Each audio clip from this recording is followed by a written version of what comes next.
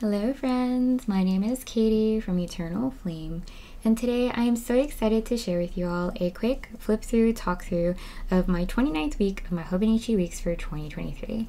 So if you're interested in hearing about what I've been up to, how I used some of my most recent stickers and washi tape from Simply Gilded to set up this 29th week, please stick around.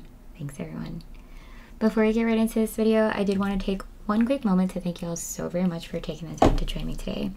As always, I very much appreciate your engagement, so if you enjoy the content of this video, I would very much appreciate it if you let me know by giving it a thumbs up and, of course, making sure you're subscribed. Alrighty friends, so I actually just thought that I filmed a plan with me of this spread, so I do apologize that it got deleted. So here I am on the back end trying to recover the footage, and so basically, as I mentioned, I found inspiration from my most recent subscription box from Simply Gilded, which actually reminds me that I need to cancel all of my subscriptions because I'm moving, and that one was definitely not on my list. I know that Sticky Club is super simple to cancel or put on pause. When it comes to Simply Gilded, I really actually don't remember how that process works, so I will have to put that on my to-do list for the week, so thank you for the reminder. But basically, I've been feeling incredibly blessed for all of the amazing opportunities that my husband and I have been just so grateful for, and so you'll see that I kind of journaled about that up here. I have this little gratitude sticker that I journaled about how grateful I was for the amazing support of our family and friends, and so that's in that box. I also took the opportunity to use some of my very favorite Ferris wheel press ink from actually previous months. So this is the glistening glass. I felt that it went really well with the blue tones that were on this page already. It's not the most recent one from the recent months, but it was what went with my theme. I do want to share that with you all, and I do have a discount code for that, so definitely check that out. I'll leave a link in the description box down below, as always, for 10% I think off your next order from Ferris wheel press, but also any products that I guess I use when it comes to pens and things, I will also have in my Amazon storefront in the description box down below. So for this month, Ferris wheel press released the Hampton Harbor Sage, which I've been absolutely loving, and this Scarlet, or Song of Scarlet, this like red color, it looks kind of like a hot pink, but when you start writing with it, it's much more, I would say, a like deep red. It like kind of reminds me of blood, but I really love it. It's just like this intense red. So those two colors obviously didn't really go with this spread, and that's why I ended up using glistening glass from previous months, and I absolutely love it.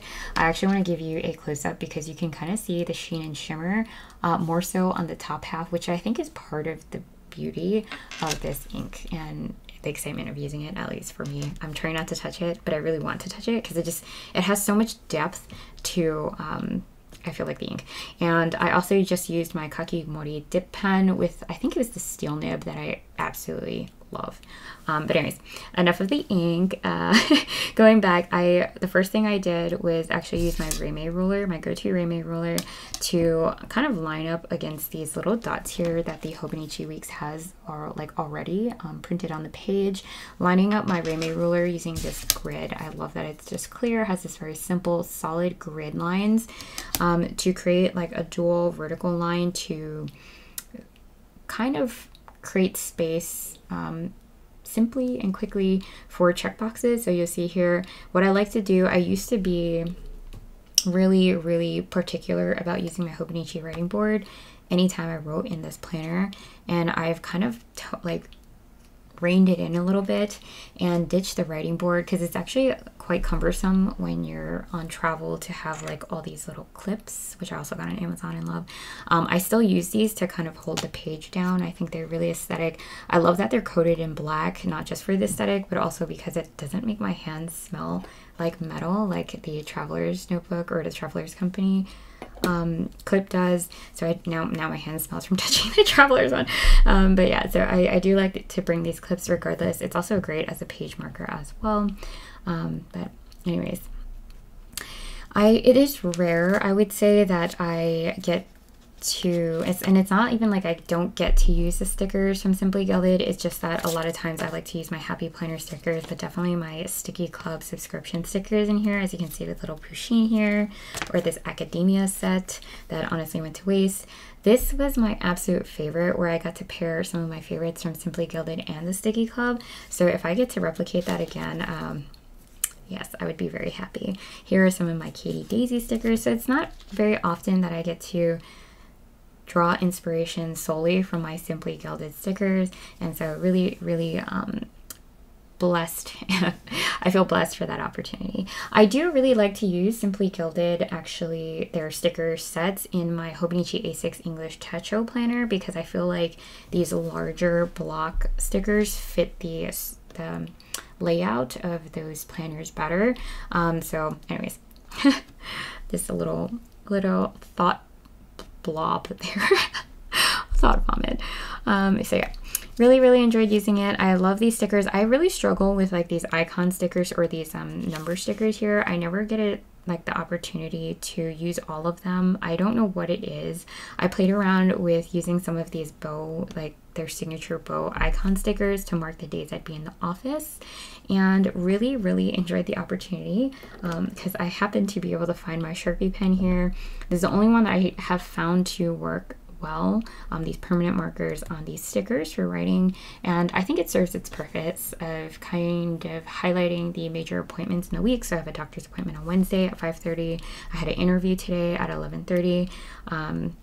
And I have some homework here. So a trick that I shared during the plan with me that didn't come to fruition was I love this Hobonichi Basic stencil. I actually got a lot of them off Amazon.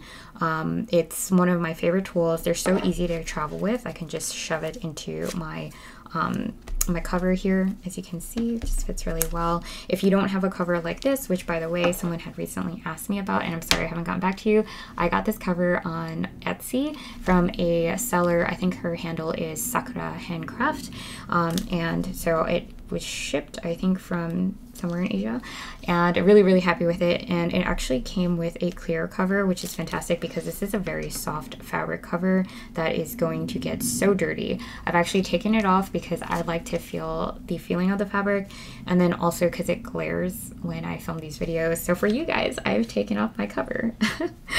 But anyway, so the trick that I wanted to share is that I actually like to use this blob here, this like quotation or some sort of box, as a straight edge for my highlighters.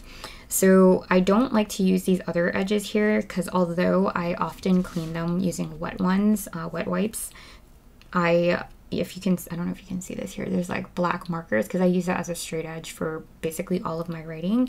It gets black ink on it, and then so if I were to use it as a straight edge, it would stain my highlighter. So just a little trick there, because I never actually write against these edges, and it fits just perfectly, as you can see here on this left column, and just gives me just enough room to just create a little highlight. And then I go back in with maybe my Tombow Fude pen, the hard tip.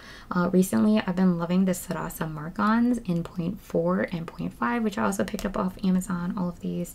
And I will say with these pens, I find that they kind of glide really smoothly over the mild liner highlighters, and so I think I prefer actually to use either my Pigma Micron. I think in this case I used this Micron in 01, versus the Fude, because this Fude, I've used it so much that it's dulled out a lot. So I'll just kind of show you what that looks like here. You can't really tell. As opposed to this guy here, which you can kind of tell. Oh wow, the footage is actually a lot sharper. So I've been receiving a lot of comments, and I really do appreciate the encouragement. But basically, I found a different way to upload my videos. So hopefully, if you guys are enjoying this extra HD, maybe you can finally see also some of my journaling as well. But anyways, friends, that's basically it. The other thing that I did here was use some of my Sticky Club notepads here to kind of fill this space and create a priority task list for the week. Sorry for the little fuzzy. And then over here, because I had some overlap with this appointment sticker for my doctor's appointment, I just created a top goals list for maybe these 2 or if not 3 days, since I'll be going into the office anyway. At the end of the day, I want to stay focused on getting the most important things done, which is packing and cleaning for our move. And so anyways, friends, thank you so much for taking the time to join me, and I hope you enjoyed it, and I hope to see you in the next one. Bye everyone.